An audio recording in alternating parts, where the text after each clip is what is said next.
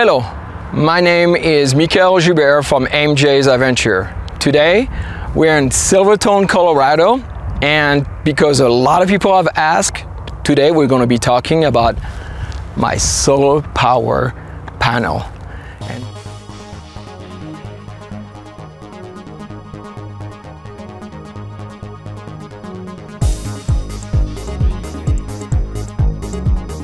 And my whole system that I have for this. Now, before I talk about good and bad, it's been a lot of things that people have been asking me about. And it took me a while to figure it out if it was a good thing or a bad thing. So let's start with the good thing. If you like to have people coming and ask you a question every time you camp, every time you're somewhere, do it this way. Because people are drawn to it. They see this curved panel and they think it's the best thing in the world. In reality, it's not. I'm very disappointed with the panel. Technically, it's two 100 watts panel, and I should be able to get 60% of the power, so I should be able to get 120 watts. At full sun, I have never reached 100 watts. I think the best I've seen is 60 watts. So it's not really what it meant to be. I think the panel does not correctly get the sun correctly. I think if the sun is only hitting this section, it's only going to hit this section. This is not very good here and there. So depending on what's going on, it is not very efficient. Now, if the only thing you want to do is keep your power on your batteries full, trickle in so it's never going flat, it works.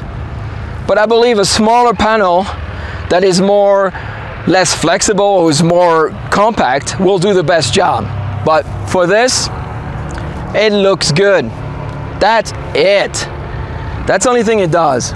So what I've done is I put them in series basically to get me to the maximum output, and then from this point I connect it to the battery pack from that point. So the battery is the same one as I believe it's the Interstate.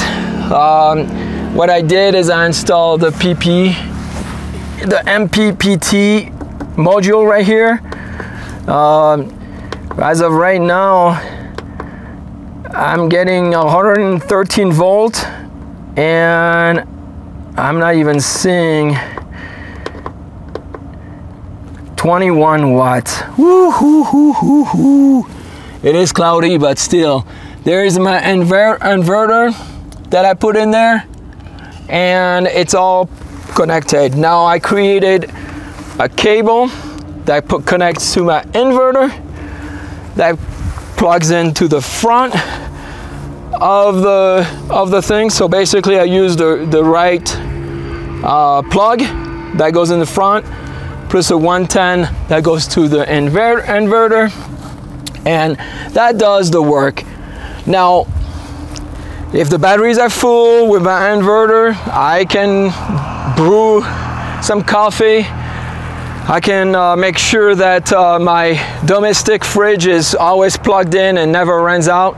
Even if we are out for a very long time, I feel very secure that it does that.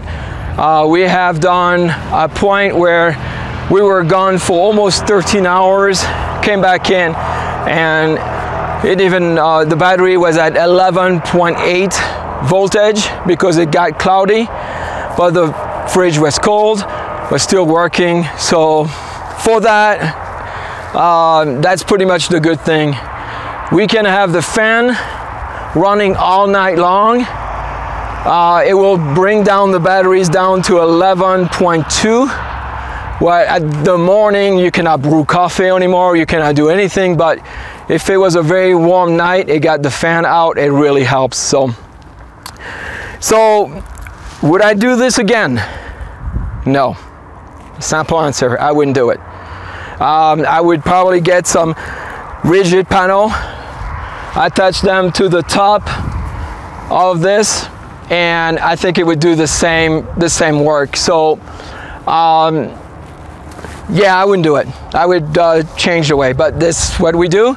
We try things, we see if it works, and well, it didn't really work. So I hope that helps. A lot of people have been asking a lot of questions about it. If you have more questions and comments, please put them in the comments. I will answer every single one of them. If I know the answer, I will say it. If not, I will try to research it, but that's what it is. If you like the video, and if you want to see more videos like this, please subscribe. And I appreciate watching all my videos, and thank you again for that. So thank you again. Bye.